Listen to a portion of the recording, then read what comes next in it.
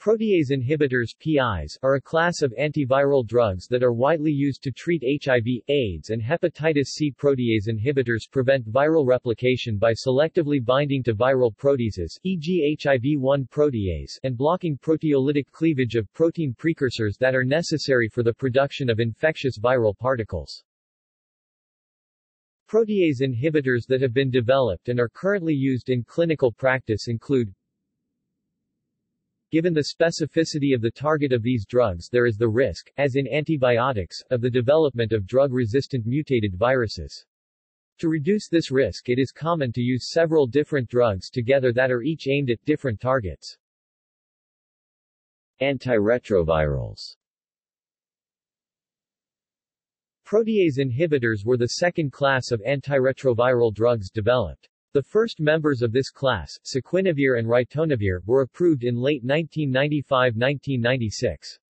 Within 2 years, annual deaths from AIDS in the United States fell from over 50,000 to approximately 18,000. Prior to this, the annual death rate had been increasing by approximately 20% each year. Antiprotozoal activity. Researchers are investigating the use of protease inhibitors developed for HIV treatment as antiprotozoals for use against malaria and gastrointestinal protozoal infections. A combination of ritonavir and lopinavir was found to have some effectiveness against Giardia infection. The drugs sequinavir, ritonavir, and lopinavir have been found to have anti-malarial properties. A cysteine protease inhibitor drug was found to cure Chagas disease in mice. Anti-cancer activity. Researchers are investigating whether protease inhibitors could possibly be used to treat cancer.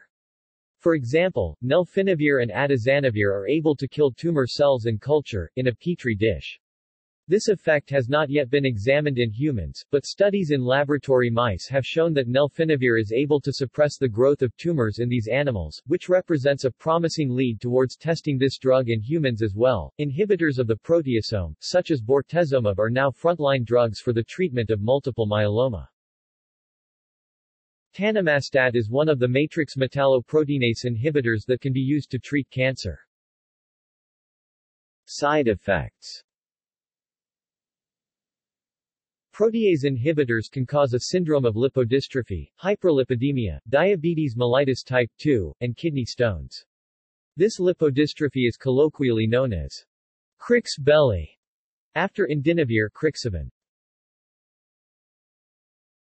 See also: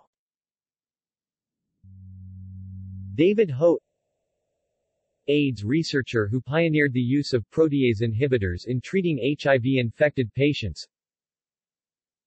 The proteolysis map. Reverse transcriptase inhibitor. Discovery and development of NS5A inhibitors. References. External links.